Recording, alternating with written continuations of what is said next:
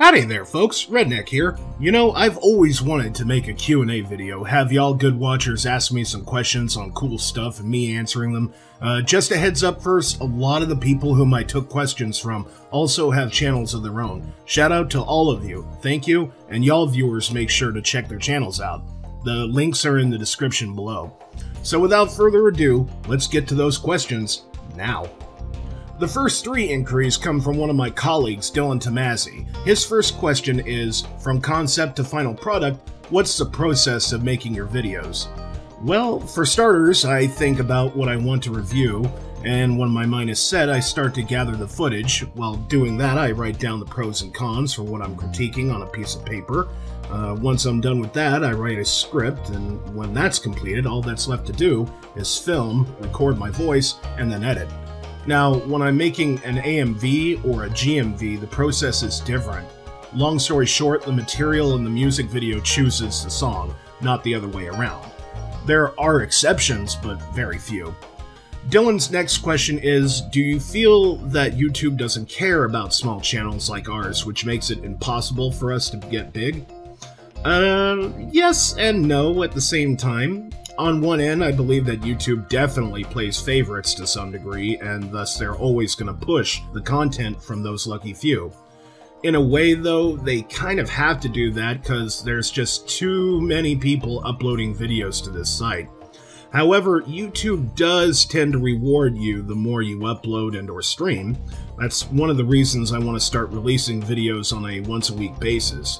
And to those who want to know if I'm ever going to live stream in the future, I will as soon as I get the equipment to do it.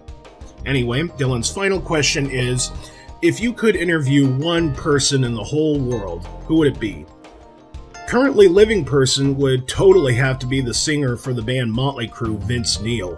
The reason behind that is because I freaking love hair metal, and Motley Crue to this day are the undisputed kings of that particular genre. Even more so than Twisted Sister. Sorry, D. Snyder. As for a deceased person that I would have loved to have interviewed when he was alive, is Howard Hughes. That guy was a fucking visionary, and he lived a very interesting life. If any of you folks haven't seen the film The Aviator yet, try to find it and watch it. It'll fill you in on who Mr. Hughes was. Okay, moving on to my other friend slash colleague, Michael Kirchenberger, and history queries. If you had the proper training, would you swim across the English Channel? Oh hell yeah, I love swimming. In fact, that's one of my favorite things to do during late spring and all throughout summer. Speaking of which, the summers here in NorCal can get pretty damn brutal, but fortunately there's a lot of places to swim, which is great. Mike's second question is, what would be your favorite anime series that includes movies? This is gonna sound a bit cliche, but I gotta say it. I'm a huge Dragon Ball Z fan, so for sure that series. The only reason I haven't made an AMV or review of the show is because I love it so much, I would have to do a DBZ marathon. Hell, I'm up for devoting half a year or maybe a little more just for the occasion. If you folks out there think that would be a good idea, tell me in the comments. Now on to Mike's third question. If you could travel anywhere on Earth, where would it be? Mongolia. Totally Mongolia. The reason for that is because both the culture and especially the history intrigues me. I'd love to go see some of those hella old Buddhist ashrams and monasteries, ride a horse or a camel, explore around Ulaanbaatar, mingle with the locals. I'd have a blast, man. Granted, I'd like to learn the language before I would ever go there, and if I'm gonna learn Mongolian, I might as well learn Russian too, seeing as how, for the most part, the Mongolians use the Cyrillic alphabet. Other nations I would like to visit include, but aren't limited to, Russia, Japan, Brazil, and Kenya. Alrighty, I'm gonna answer some questions now from Classic Review Corps, aka Mighty Jason! He asks first, what is your favorite game developer? Well, in the case of a company, I would have to say Bethesda. They developed every Elder Scrolls title, and I probably spent more time playing those games than any other. They also made every Fallout title from 3 onward, and that's yet another series I poured a shit ton of hours into. Bethesda is also the publisher for a few other franchises I love, such as Wolfenstein and Doom. Now, in terms of who my favorite developer is person-wise, I'd have to say it's a two-way tie between Yuji Naka and Shigeru Miyamoto. The former is the creator of Sonic the Hedgehog, my all-time favorite video game franchise, and the latter created Mario and Zelda. Jason asks second, what is your favorite console? That honor goes to Sega's 16-bit masterpiece, the Genesis, Mega Drive everywhere outside North America. The Genesis was the first system I played, the first system I collected games for, and the first that I loved, pretty much. It was also the console that the Sonic series started on, and I gotta admire it for that. Believe it or not, I still own the Genesis I had as a little guy, and it still works. I also have the CD and 32X add-ons that make the whole thing complete. In the future, when I review a console for the first time, the Mega Drive may very well be it. I should note that I also grew up with an NES and an SNES, so we'll see when that time comes. Finally, Jason asks thirdly, what is your favorite game of all time, and what was the most disappointing game you ever played? Actually, there's a number of games that are my all-time favorite, but if I had to think of one of them off the top of my head, it would probably be Far Cry 4. Far Cry is my second favorite video game franchise, and the fourth title is, in my opinion, the best. It took everything that was done in Far Cry 3, made it better, and added a few things. I also think the narrative and main character in Far Cry 4 were really good. It's also cool that the game took place in Nepal, a nation that typically goes overlooked despite its awesomeness. The most disappointing game I've ever played would definitely have to be that 2011 FPS game, Brink.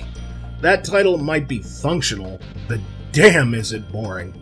It's a real shame too, because Splash Damage, the team behind Wolfenstein Enemy Territory and Quake Wars, were the ones who made Brink. It was also kinda hyped, and I guess you could say I bought into it. Too bad it had to suck. My next two questions come from another fellow gamer YouTuber, iDontGiveAThumb. He's asked me, what's one video game series that you would like to see come back? Well, I would say Command & Conquer, but they've recently released remasters of CNC1 and CNC Red Alert, so who knows? Maybe that franchise will make a comeback soon. One series I know won't be releasing anything new for probably a real long time is Castlevania. This goes for pretty much anything Konami owns, but Castlevania especially. And I'm more or less talking about the Metroidvania Castlevania titles. They haven't made anything like that since Order of Ecclesia back in 2008. To say that it's long overdue for another action RPG Castlevania game would be an understatement. Konami seriously needs to get their heads out of their asses. Thumb also gave me the question, what's your favorite movie and cartoon based off a video game? My favorite video game movie is Mortal Kombat, the Paul Anderson one. I like MK Annihilation too, but for much different reasons. Now, I love Paul Anderson's Mortal Kombat because that film did a lot of shit right. For one thing, it follows the plot of the first MK title quite well. Far too often, writers, directors, and even producers take a lot more liberties than they should with the source material. And whilst Mortal Kombat isn't 100% faithful to MK1, it comes a lot closer to the OG continuity, more so than, say, Street Fighter the movie or the Mario Brothers film. Now, as for my favorite animated video game-based show, I'm gonna say the Ruby Spears Mega Man cartoon. One word, amazing. Amazingly animated, amazingly voiced, amazingly written. It's just an amazing show. Also, just like Paul Anderson's Mortal Kombat, the Mega Man cartoon sticks very close to the source material. The show also proves that American animation companies are more than capable of making legitimately good video game-based cartoons. Now, that's not to say Ruby Spears didn't have enough stuff to work with. After all, there were 13 Mega Man games out already by the time the show aired. My next set of questions comes from famous video game reviewer Retrominimii. It's all one word and I hope I'm pronouncing it correctly. He has asked, what got you started in making reviews? It all kind of started when I started watching videos on YouTube way back in 2007.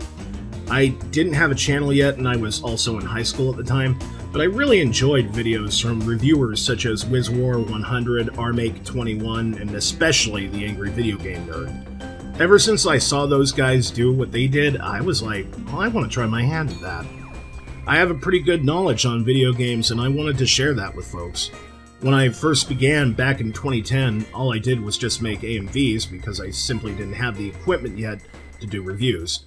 Once I did, I made my first 2 reviews, but I quickly realized that the editing software I was using wasn't all that good. But, you know, you do what you can with what you have.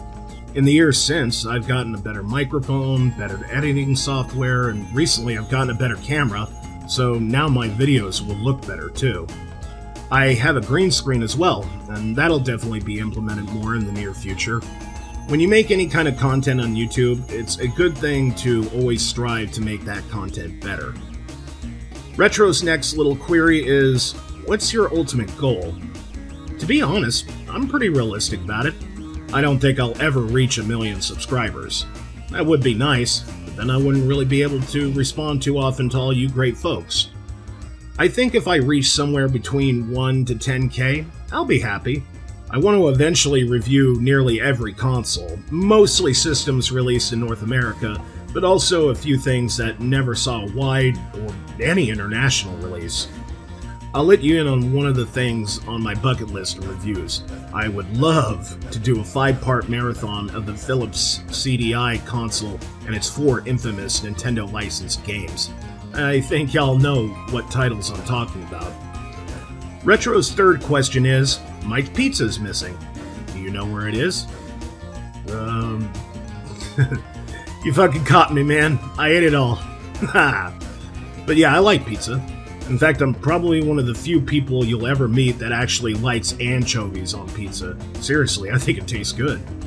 My next batch of questions come from my close friend Alan Jr. AJ Marshall. He wants to know, what's your favorite 80s and 90s metal bands? For the good old 80s, it's Motley Crue for sure.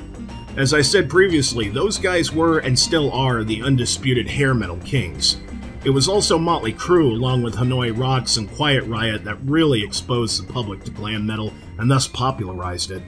Now, I'm well aware that Van Halen and Kiss were the actual inventors of hair metal, but it was Motley Crue who perfected it. Best of all, they're back together now, which means we could be seeing a new album from them soon. Now, as for my favorite 90s metal band, that honor goes to Alice in Chains. Musically speaking, nothing personified the 1990s quite like grunge. You had awesome bands like Soundgarden and Nirvana, naturally, but later on you had other terrific groups like Days of the New and Seether.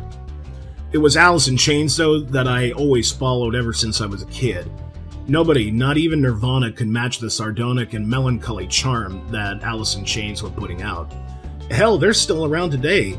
They may not have their original vocalist anymore, rest in peace, Lane Staley, but William Duvall sure as shit fills that spot perfectly. He's too awesome. AJ's next question is, who's your favorite anime character of all time? Well, it's a two-way tie between Vegeta from Dragon Ball Z and Genos from One Punch Man. I guess you could say out of every anime character out there, Vegeta and Genos are the only ones that I actually kind of identify with. Both Genos and Vegeta may not be the strongest guys in their respective franchise, but they are the second strongest. It's their drive and tenacity that I admire the most. Vegeta's a bit of an underdog. Almost all the bad guys in DBZ underestimate him.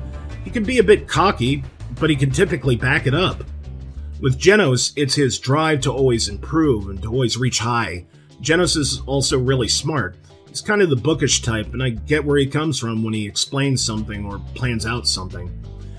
Anyway, AJ's last question is, what game genres will you not review? Everything's on the table, and I'll review pretty much any genre out there, save except anything made for toddlers. And the reason why is because those are such easy targets. Of course preschooler games aren't going to be very good, they're meant for babies. I am willing to make some exceptions, though. There are 3 Mario games that I know of that are geared towards toddlers, and there's this one preschooler Sonic game. I'd love to review those because, you know, that's Mario and Sonic, but even when I do, I'm not going to grade them. It's simply unnecessary. There's also the other end of that spectrum where I won't touch anything X-rated. I don't like age-restricting my videos, and if I reviewed anything like that, I would have to. Also, I just personally don't want anything like that on my channel. It's fucking pervert shit to me. I'm mostly talking about those Japanese dating sims, but I'm also including stuff like what was released on the Atari way back in the early 80s. So yeah, no porn games. The only exception I'm willing to make is for this curious little 3DO FMV title called Plumbers Don't Wear Ties. And in that case, the game censors itself, and it's far more suggestive than anything else. Alright, folks, we're getting down to the last inquiries. These next few are from friend and all-around awesome dude, Harrison Surtees. His first question is, in the Super Mario series, what game do you rate the best, and what do you rate the worst? That's easy. I rate Mario 64 as the best. Mario 64 was the first true 3D Super Mario game I ever played, and it wowed me the first time I played it. Seeing Mario in 3D was pivotal, and it was a demonstration of the new direction the platforming genre was going to take. Now, I'll be honest, a lot of my love for Mario 64 is fueled by nostalgia, but no one can deny that Mario 64 was revolutionary, and it set a standard. I also can't wait to review that game. I have a lot to say about it. However, I should note that I have about 10 plus other Mario games to review, so we're still a bit far away from a Mario 64 video. Granted, I should consider that a good thing because immediately after my Mario 64 review, I'm gonna tackle my worst rated Mario game, Super Mario Sunshine. I know I'm probably gonna get some flack for saying that, but hear me out. I legit tried to, at the very least, like Mario Sunshine, but it did everything it could to piss me off. Examples include, but aren't limited to, bad voice acting and bad pacing. I actually have a lot to say about that game too, but like with Mario 64, it's gonna have to wait. I still got titles such as Mario World, Mario Land, and hell, even Mario is Missing will be reviewed before we ever get to Mario 64 and Mario Sunshine. Harrison's second question is, what game series do you know the most lore about? That honor will have to go to the Elder Scrolls franchise. I was 13 when I first played an Elder Scrolls game, and it was Morrowind on the OG Xbox. Since then, I've at least played every other game in the series, including the spin-offs, and I own the 5 main titles. It probably helped that I was also getting into D&D around the same time I was playing Morrowind, and that just fueled my love for the franchise even more. I also can't begin to tell y'all how freaking psyched I am to find out where Elder Scrolls 6 is going to take place. A lot of fans speculate that it might take place in both High Rock and Hammerfell. That would be fucking sweet if that were true. However, no matter where it takes place, I have a good feeling the game itself is going to be hella fun. Anyway, Harrison's third question is, top 5 anime you can binge watch at any time from least liked to most. Let's see. Shin-Chan at number 5, because that's a seriously funny and seriously underrated anime. Cowboy Bebop at number 4, because of nostalgia. I used to watch it all the time at midnight on TV back in the day, and also for its animation and story. Pretty much anything in the Dragon Ball franchise at number 3, but more specifically the original Dragon Ball series, where Goku and Krillin were kids. The reason behind that is because I actually watched Dragon Ball before Dragon Ball Z, and it's also a little more memorable to me personally. At number 2 is One Punch Man. I've seen both the first and second seasons, and the OVAs. I absolutely love the One Punch Man franchise. It's almost like the second coming of DBZ in a way. Finally, at number 1, we have the great and powerful JoJo's Bizarre Adventure. That anime is actually a more recent one, because I've just finished the 3rd season, the one where Joseph and Jotaro defeat Dio, and I really want to get to the 4th and 5th seasons. I friggin' love JoJo's. It's too damn awesome. Now moving on to a couple inquiries from a real OG friend of mine, folks, meet Michael Donaghy. He has inquired, what's the worst thing you've reviewed? That dishonor will forever be on that horrible, horrible game, Fugitive Hunter War on Terror. I assume most of y'all have seen my review of that, and if you haven't, let me give you a quick rundown. Fugitive Hunter is an FPS title that stars a bland as tofu main guy, the gameplay is beyond awful, the graphics are ugly as sin, you get to fight Osama bin Laden, but you don't get to kill him. Fugitive Hunter nearly ruined the FPS genre for me. Had it not have been for Halo, Red Faction, and Postal 2, I probably wouldn't be playing any FPS games today. Which would be a real shame, because then I'd miss out on current, or at least more current FPS titles such as BioShock, or Far Cry, or hell, Doom Eternal. But yeah, Fugitive Hunter came deathly close to killing a whole genre for me. No other bad game from any other genre has ever been able to do that. Michael has asked me, secondly, favorite rock or metal band and why? My favorite rock band is AC/DC. Both my parents were into rock, so a lot of my musical tastes are, in some ways, thanks to them. My dad really enjoyed Led Zeppelin and AC/DC, and whenever a tune from one of them came on the radio, he'd crank it up. The first song that introduced me to AC/DC that I can remember was TNT, and after that it was Fly on the Wall. Ever since then I've been collecting the band's CDs, and I currently own all the studio albums and that one EP. I would start collecting vinyl records, because I would hella love to listen to AC/DC that way, but my record player needs to be fixed. I need to replace the belt. Anyway, my favorite metal band, and I mean traditional heavy metal, is Motorhead. That band has made so many awesome songs, it's unbelievable. I would say my absolute favorite album from Motorhead is March or Die. That album had the songs I Ain't No Nice Guy, You Better Run, and my personal favorite, a cover of Ozzy Osbourne's Hellraiser. In fact, I'm of the opinion that Motorhead did Hellraiser a little better than Ozzy. March or Die had another cover song. It was of Ted Nugent's Cat Scratch Fever, and that was pretty fucking sweet. Ted Nugent's cool. Michael's last question is, favorite thing Shasta has said? That would be that time Shasta called me an idiot for choosing to play as Luigi in Super Mario Bros. Lost Levels. In that game, Luigi can jump higher than Mario, but it's at a cost. Luigi has traction issues, meaning he slides around a lot more. I, in effect, made what was already a brutally difficult game even harder for myself. Shasta's pretty good at pointing out some of the asinine stuff I do from time to time. I want to eventually get him a voice synthesis collar so he'll be able to speak in the videos. Bet Shasta will love that. My final questions come from an old and dear family friend, Kimberly Wolf. She's given me a bit of a pop quiz, and she wants to know, if I know, who was the original singer of AC/DC. Well, technically it was Bon Scott. He was there from 1973 all the way to 1979 when he died. But before him, there was another guy called Dave Evans. Evans only did one song with AC/DC, and it was Can I Sit Next to You, Girl? He was replaced because Angus and Malcolm wanted their music to go in a more punk and bluesy direction, and Dave Evans was a glam rocker, much in the same vein as T-Rex and New York Dolls. Kim's next quiz question is, who has the most Super Bowl wins? I want to say the Packers, but I think it might be the Patriots. Not really sure. I can tell you who my favorite team is. I love the New York Giants. Go Big Blue! Well, everyone, I really enjoyed taking all these great questions from y'all. If you folks like this video, and you think I should do more, I will. I'll probably make a second Q&A anyway, because I definitely miss a few of you guys. So, if you have a YouTube or a Twitter or Facebook account, leave me 3 questions, and I'll get to them in the next video. Also, just a note, be on the lookout for a Kirby AMV that I'll be posting next week, and also be sure to catch the Room review the week after. Okay, farewell for now, folks.